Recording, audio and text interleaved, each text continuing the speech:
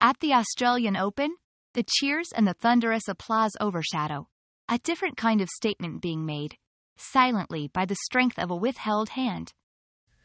2 years since the conflict began, the war rages on. The world's attention may drift, but Ukrainian players here use the global stage to remind us their home's plight is far from over.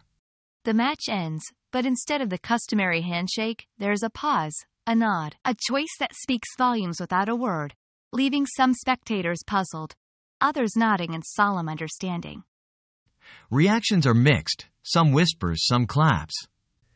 Yet the Ukrainian athletes persist, igniting conversations and keeping the memory of their struggle alive amidst the sports spectacle.